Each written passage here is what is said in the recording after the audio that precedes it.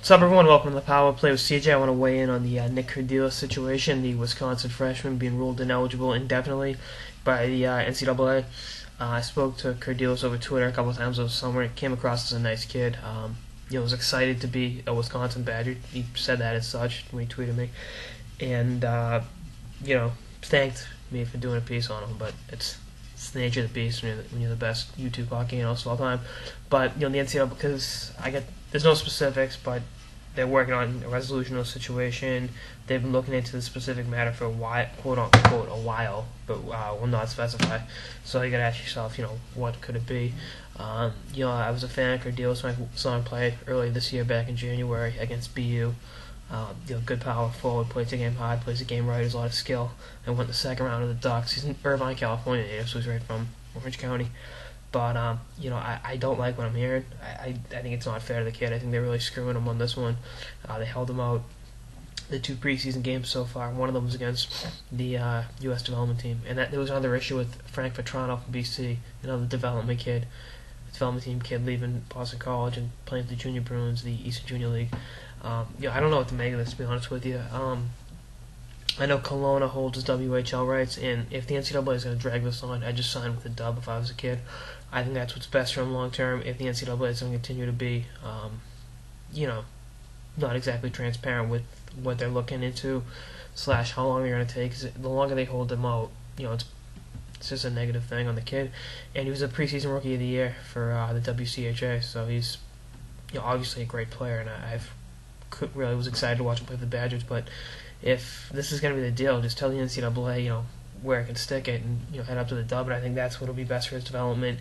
If, like I said, that's the case, I was excited to watch him play at Wisconsin, but at the same time, you got to do what's best for you.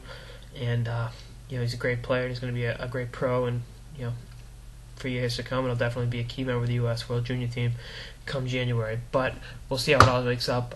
All works out, shakes up, works out, same thing. But that's just my thoughts on the matter. Let me know what you guys think, if you guys have looked into it, / how after the NCAA. I just want to talk a little bit about the NCAA too. I can take a few shots at them. It's organized crime, is what it is. It's all about television dollars. It's all about revenue. It's not about the student athlete. I'm getting off the subject of Kerdiles and talking about it on the broader spectrum.